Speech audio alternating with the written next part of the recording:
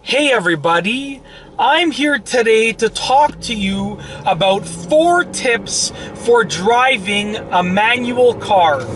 Now, these tips are really useful whether you are new to driving manual or you have been driving a manual car for a long time.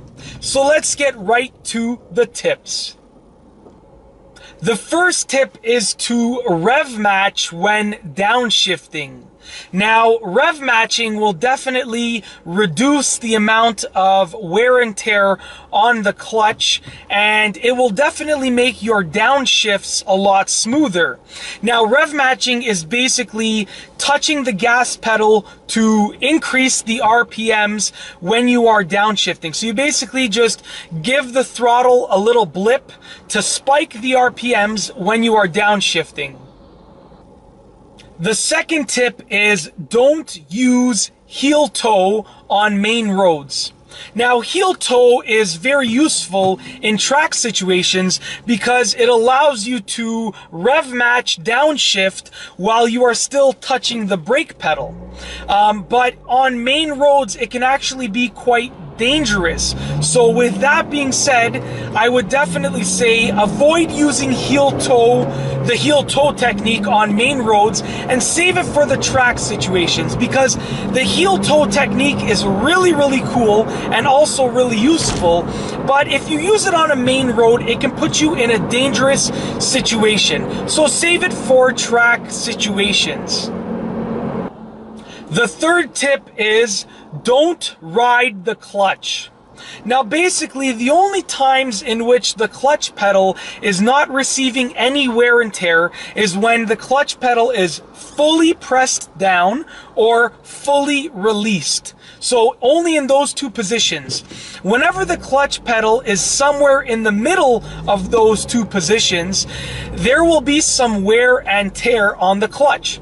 Now, it is absolutely inevitable that you will have to put the clutch in between those fully down and fully up positions. But basically, when I say don't ride the clutch, I mean just try and keep the amount of time that the clutch is in the middle of those positions to an absolute minimum. And don't leave your foot resting on the clutch pedal when you are driving, because it can also be considered as riding the clutch, and it can also produce some additional unnecessary wear and tear on the clutch. And the fourth tip is use your brakes instead of downshifting when you are slowing the car down if you want the most cost-effective way of slowing the car down. So yes, when you slow the car down, you can either brake or downshift. And don't get me wrong, downshifting feels cool and also looks cool and is very useful. But the fact of the matter is that both braking and downshifting will slow the car down. And replacing your brakes is much easier, faster, and therefore cheaper than replacing your clutch. So with that being said, if you are looking for the most cost-effective way to slow your car down, then you should definitely brake instead of downshift.